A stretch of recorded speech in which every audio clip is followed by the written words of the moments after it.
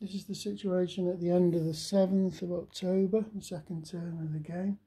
If we look onto the Suez front, the Egyptians are starting to get quite a lot of battalions across the bridges now. They've had to break down a lot of their brigades to get them across, so they can only cross with 4 battalions a turn and leave one on the bridge as well.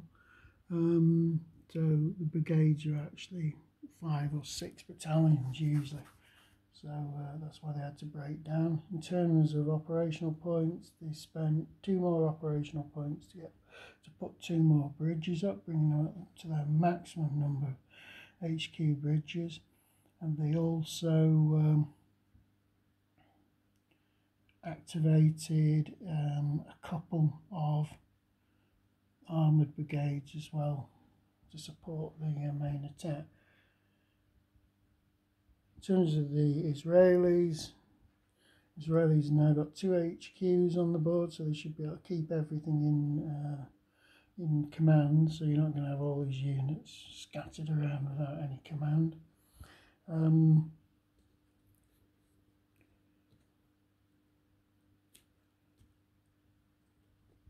just move that. I forgot to move that. It can move up to half its movement, even though it is out of command. So, Israeli mobilisation's continuing, but they're going to be hard pushed if the Egyptians decide to try and break through to the Sinai passes. If we look at the stuff on the Golan front, the Syrians have got 3 bridges across the anti-tank ditch. Yet again, they can only send 4 battalions across each bridge and leave 1 on the bridge. The difference here is that a lot of their mechanised and infantry units have been able to dismount and cross the anti-tank ditch, and they're remounting on the other side.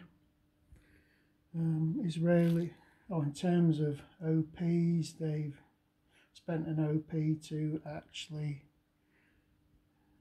activate 2 armoured brigades. We've got Israel's forces are starting to arrive, and a bit of a front forming now, but the situation's still fairly critical. There's a hell of a lot of Israeli units that aren't on the board yet. But then again, there's a reasonable amount of Arab units that aren't on the board.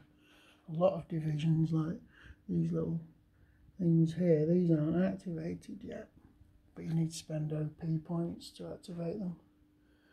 Yeah, war is pretty much even Stevens at the moment. It's very difficult for the Israelis to approach these flat patches on the Suez Canal area. The flak is nowhere near as bad on the Golan Heights, so they're tending to concentrate their attacks on Syrian forces crossing the Golan. So it's still anybody's game, and I don't think the Israelis are doing particularly well. It's hard to say how this is going to turn out.